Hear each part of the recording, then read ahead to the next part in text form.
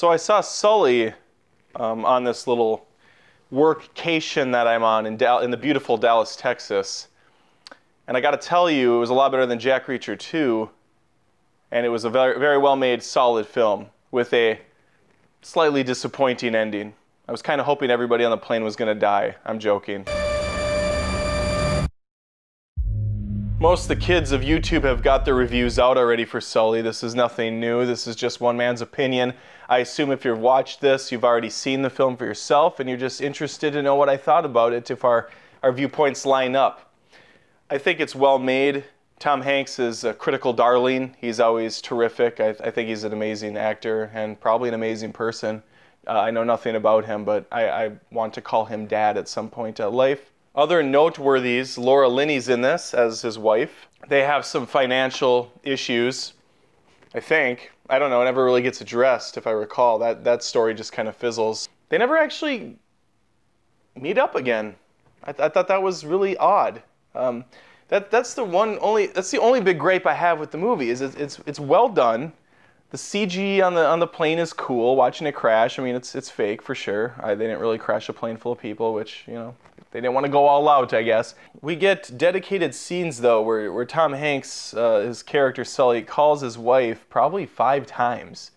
You know, she's watching the news, she's seeing the events that are happening, she's worried about him, they have this financial stuff going on, and none of it gets resolved. They never meet at the end and hug, and that's just weird to me. There's going to be spoilers on this video. As I've stated, most have already seen this thing, I think. And if not, I would assume you know the story behind the events that took place, which were only a few years old. It's still fresh. They're in the hearing room going over the footage, and Jeff Skiles, Aaron Eckhart's character, says a quip, says a joke, and that's how they end the movie. A movie that was, for the most part, pretty light on the humor. It was a pretty somber affair. And then they throw this joke out and everybody laughs and the movie just abruptly cuts. I needed like 5 more minutes where he went home, saw his family, kind of settled down a little bit, had some dinner maybe, looked out his window, saw a plane fly off in the distance, and he smiles. Something just a little bit more uplifting and more natural flowing than the way that they ended this. All the actors do a fine job. They all brought their A game. There's a lot of actors I recognized I hadn't seen for like 10 years or so who got heavier or just a lot older, and I would nudge my buddy. I'm like, hey, remember him? He's been in like 20 movies. He's always a douchebag, and here he is again playing a douchebag. It's always fun when that kind of stuff happens. The B and C cast, however, I wasn't feeling. So you have the A-listers and you know, the supporting actors, but then you have the characters on the plane themselves. They were cartoonish at times, particularly a group of 2 brothers and a dad who just wanted to go golf. That's all you know about these guys, is they want to golf. And it kind of takes you out of it a little. You're not really sure what the movie's going for at that time because everything is so intense. Whenever they cut back to the plane itself and Sully trying to keep this thing from crashing, and you already know the outcome, you're still there like, holy shit. Clint Eastwood directed. I thought for sure we're looking at an over 2-hour movie. Most of his, I think all of his movies are over 2 hours. Usually they run around 2:20 or so.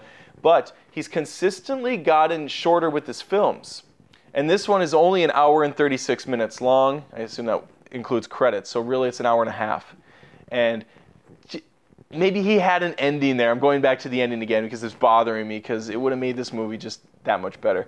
But if you would have added 5 more minutes on, I think it would have made all the difference. There's a really weird shot. I just noticed some of these bizarre things in this, because most of it is so, you know, it's so well executed. The shots are framed very nicely that when you do get that one shot, it stands out like a sore thumb.